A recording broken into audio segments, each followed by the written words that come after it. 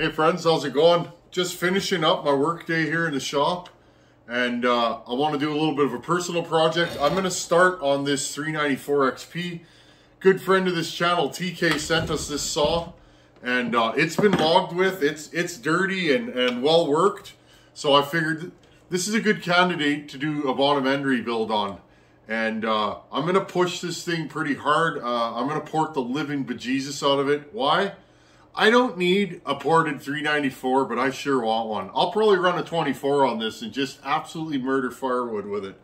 So, you guys know I have my stock one right here. It's a great saw. I'll never port that saw. This one's not the prettiest 394, so I figure it's a good candidate for porting. Okay, I'm just taking the flywheel off. I got my 2-jaw geared puller on it here. In fact, I'm going to loosen this off a bit. It's a little crooked, and I'm just going to put this nut down a little bit. You want to leave the nut on the end of the crankshaft when you're doing this, or they will often shatter. Cranks are really hard. They're heat treated, and if you put too much pressure on it, it will shatter. Okay, got this here.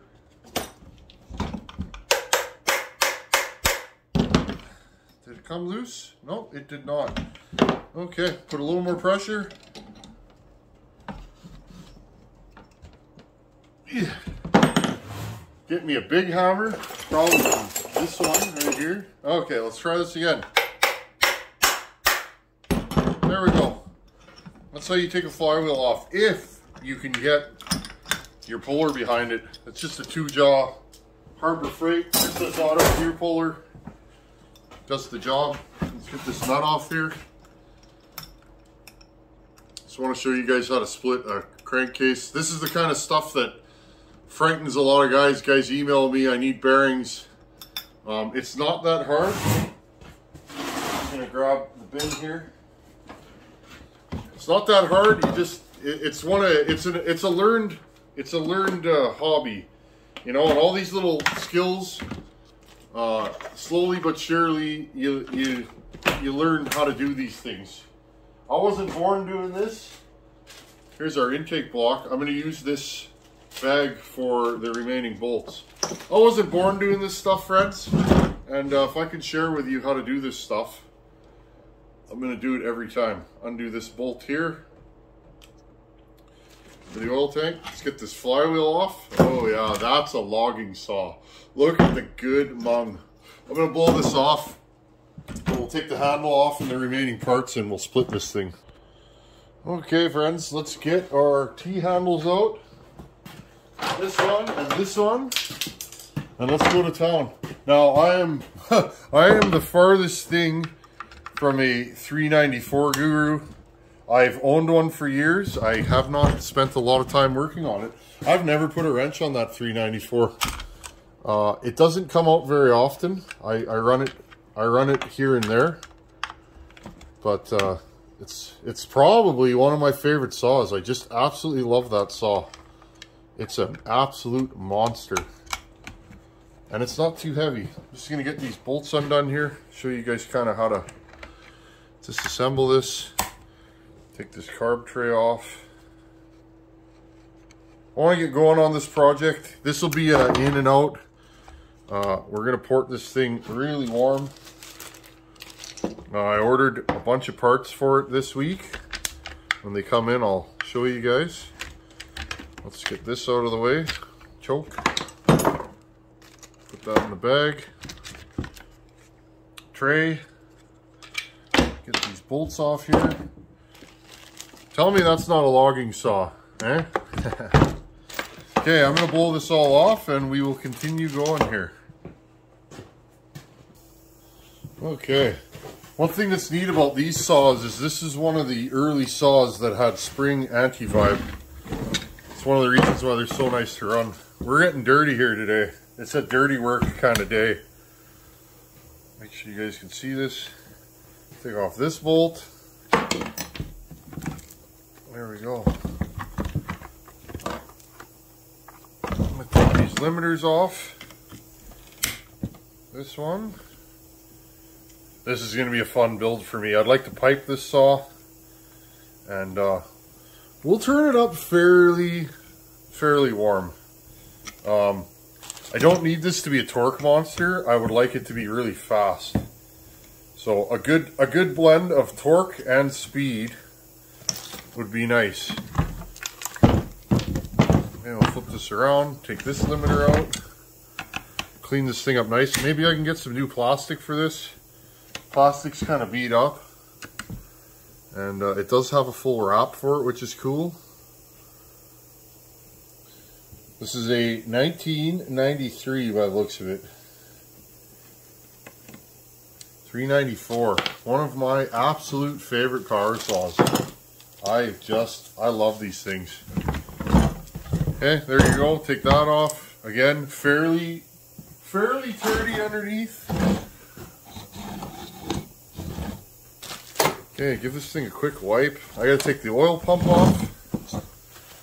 Just go in here, get rid of this leaky air hose. Here we go. Okay, just wipe this down. I'll give this a good bath. Oh yeah, look at that. That's goodness. Guess we'll need the air hose again, won't we? Okay, we blew all the goodness out of here. I think it's this one. See if we can get this into these bolts. No, gotta be careful with these. Sometimes you can round them off. Okay, switching gears. There we go. Right tool for the job, always works. Let's see if we can get this one in here.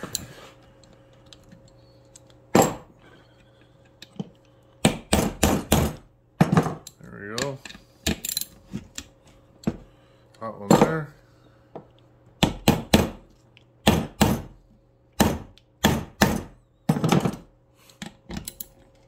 Nice. There we go. Patience is a virtue with these old saws. It's sometimes they haven't been apart ever, and they got lots of time on them, so you just helps to have lots of different tools, lots of different you know, Allen keys, and let's see if we can get this off of here. This thing here, get that off. There we go. Put that in here. Oh, this thing is stuck. There we go. Oh yeah, look at all the crud behind there. Wow. Oh yeah, that's been hot. This thing's cut a board foot or two in it today, I reckon. Might have been a forestry saw, who knows. But it's definitely seen its fair share of timber, I'll tell you that. Okay, get all this stuff out. We want to get at the bolt holes that hold this thing together. Okay, well, let's start cracking bolts, and yeah, you wanna, okay. Let's try, again, we'll try, there we go, that.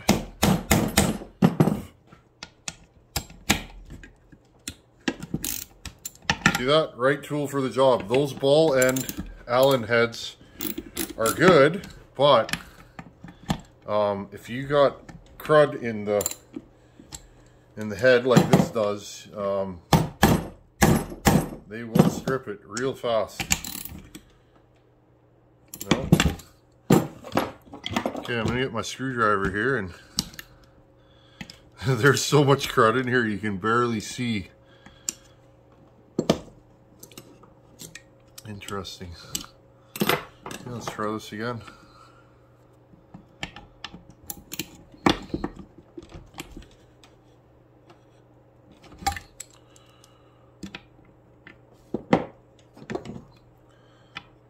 Oh, I hope we don't have a case bolt that's stuck.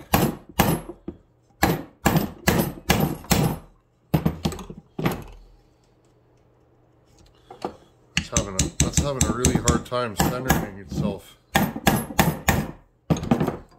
here we go. There, beauty. Woohoo! Can you tell I'm happy? Breaking a case bolt or having a stuck case bolt would not be a fun project. I mean, you could get it out, but magnesium is not the most easily drilled substance in the world. Okay, I want to have a look at these bearings. Big saw like this that's got the amount of time on it that this does, I'm more inclined to just go right through it. You guys can tell by how dirty this thing is. Every bolt hole is just full of mung. I'm more inclined, if I'm going to wring a saw's neck like I'm going to do to this thing, I really don't want original bearings in it. Or questionable bearings. There we go, there's that one. Because you know that's going to be the weak point. It's going to be the bearings every time. Especially if they're original. Okay, and bolt hole here. Most saws typically have 4 bolts around the crank and then a couple in the front. Sometimes one in the back. This has the carb tray, so it doesn't have that. Wow. I'm just going to blow all these out. Okay, I'm going to go with the snap-on T-handle. Let's see if we can get it down into here. There we go. Nice. Okay, so we got 1 bolt left, and that one, there we go. This is definitely a,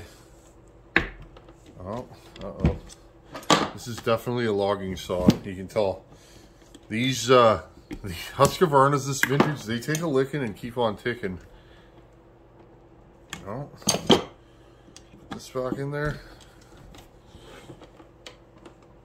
There, beauty. Okay, friends, we're getting somewhere here.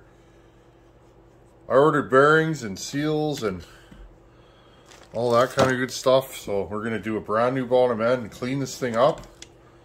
And I think the chain brake's broken if I remember correctly. I'll have to order one of those or look for a new clutch cover on the interwebs. And top cover's a little ratty. I wouldn't mind doing that. It would be nice to make this thing presentable. You know, this is my going to town machine. She's all ported. I'll pipe this thing and just have fun with it. This is just going to be a fun build. And I've never ported a 394, so why not port this one? Okay.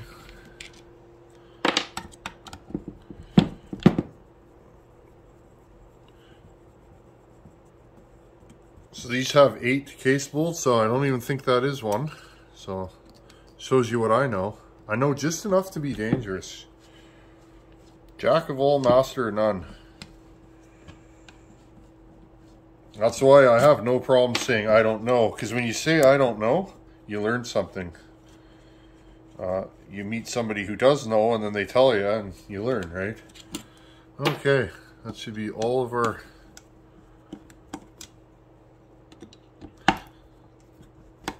Did I get that bolt out of there, friends? This one. I like this thing. It's got some soul. My other one's like brand new. Like it's barely even been used. It's definitely a saw that hasn't been run much. Let's see if this comes off. There we go. Let's just take this thing right down to the bare meat and potatoes. Oh wow.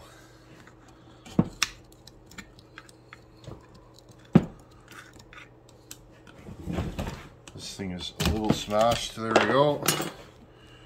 Oiler.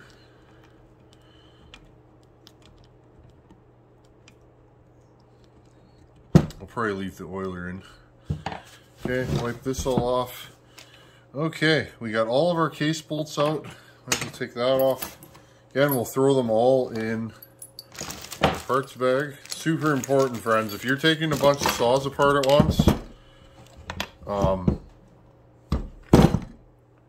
using parts bags will get you out of a lot of trouble. I think that one bolt is still in there. Yeah, it is, isn't it? Let's put the ball end in there and see. Oh, it's loose. It just, it's stuck. There we go. It's not coming out because of all the mung in there. Okay. There. Beauty. Okay. So, this is the point. If you guys are going to be working on power saws, buy one of these. You can either buy an OEM or an aftermarket one. This is an aftermarket one. The tip is not very hard. It's mushroomed. I keep saying I'm going to make a new one out of drill rod, but I keep using this thing, so. Okay. I'll show you guys how this works. Slide this over. Hopefully it's wide enough to get around this crankshaft. Sometimes they aren't. And this one will work fine. Now, big key with these, when you're inserting them, make sure that your case, your crank puller is straight up and down and level, so that you put all the force straight ahead. Now, if you guys can see, this actually grabs and holds the bearing, okay, from the inside, and then all you do is push the crank through the bearing. This stuff is not that hard. I mean, it takes practice. Oh, see, this one popped already. Often these are stuck and they don't come apart nice. So this saw wants to cooperate. And you just turn this until, there you go. I just push that right off the bearing, okay?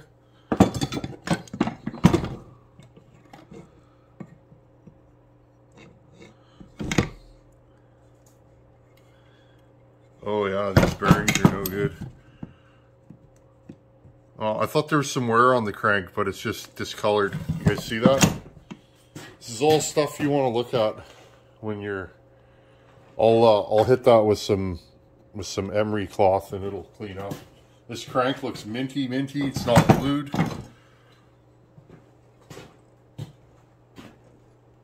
Look at that, friends. That's the dirtiest oil tank I've ever seen. Look at the stuff in there.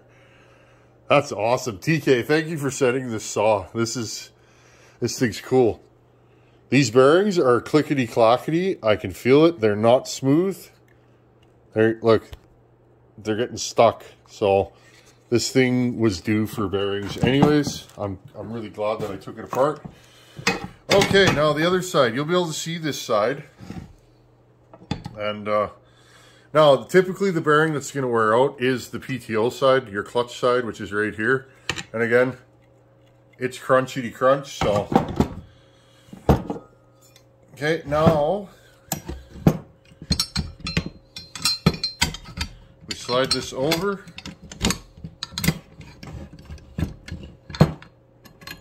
I'll just get it situated here and then I'll show you guys. I get asked these kind of questions a lot. Which is good. If you don't know, it's good to ask, right? Like, how do those things work?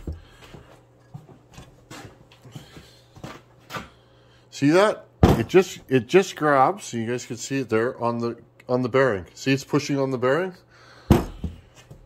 Now watch. It'll just push it right through there. It definitely takes some force. This thing's cooperating nicely though, so sometimes they're stuck. If you're applying pressure and it won't budge, take a mallet like this and go, okay? And it'll push that bearing, it'll get that crank moving usually. If that doesn't work, sometimes you might have to apply heat.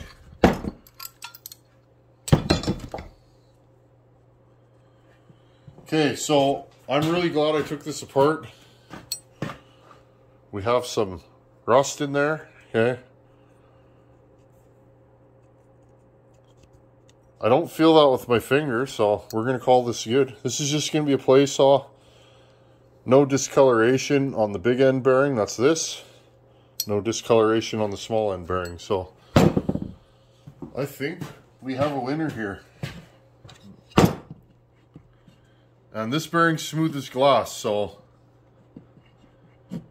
I mean, it's not new, but this would be a serviceable bearing. See how I can just spin it with my finger there? Gasket's falling off. I'm gonna have to soak this thing in some diesel, I bet, to get this stuff out of here. It's bad. Real bad. Look at this, friends. Look at that. Got a piece of gasket, look.